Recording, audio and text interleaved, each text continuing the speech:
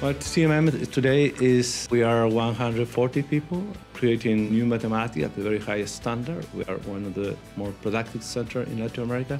But at the same time, CMM it has a very strong network. We're very involved with the industry and public institutions. We have been critical in some mining projects, and mining is one of the main economic activities of Chile. 40% of our activities is connected with mining at different levels. Optimization of planning, risk analysis, logistic, transportation problems, and also projects connected with the genomic of bioleaching process and so on. We have the largest open pit and the largest underground mine, and both activities produce very interesting challenges from the mathematical point of view.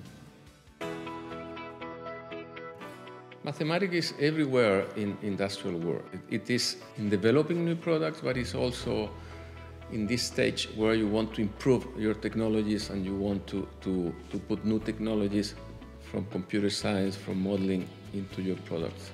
Okay, our lab in CMM is always supporting a lot of projects of biotechnology. This is the main issue of our lab, and with BioSigma and bioleaching project, what we did for 10 years was to support all this period where they were studying the bacteria that will be inside their technology of bioleaching. So our work consists in sequencing these bacteria and study essentially all the biological elements and the networks inside this bacteria that will help eventually in bioleaching.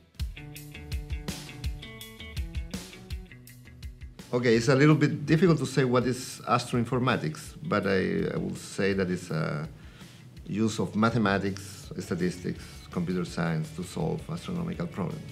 We started a project called the High Cadence Transient Survey, where we use a dark energy camera in the north of Chile, and we analyze this data, large volumes of data in real time, to discover 60 supernova in 6 nights, and after some processing, we're about 120 supernova.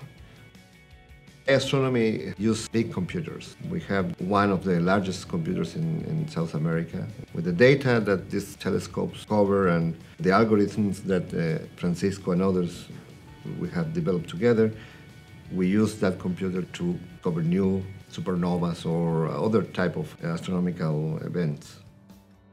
So the interaction of fundamental research in mathematics and applications of mathematics is of central importance. Say, advances in applications of mathematics could be hardly achieved without solid theoretical foundations.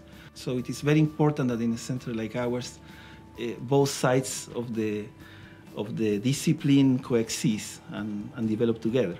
CMM has been a central instrument for the development of mathematics in Chile, in applied mathematics and also, I would say, even pure mathematics. A lot of activity concerning conferences, etc., has been made around the center, and definitely a lot of the visibility of Chilean mathematics is related with what the center has achieved.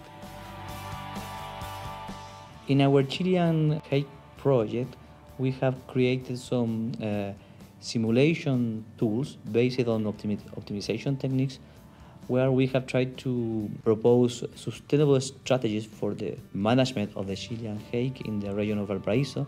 And more specifically, we try to propose also recovery plans. First, we use mathematics to model and to analyze this fishery, but also we did a lot of workshop with fishery artisans in order to diffuse our results, but also to obtain some feedback from them.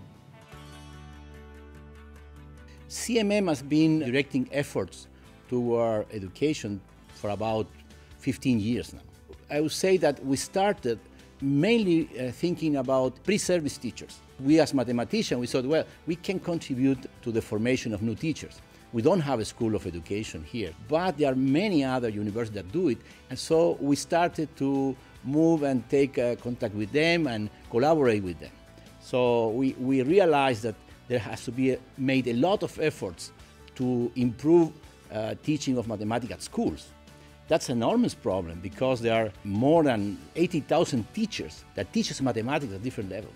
So it's a huge problem. But we, through different projects, we are attacking this problem now. And that will also have a very big impact, I think. We will see that in not many more years, maybe 5 years we will see difference because of the efforts of CMM.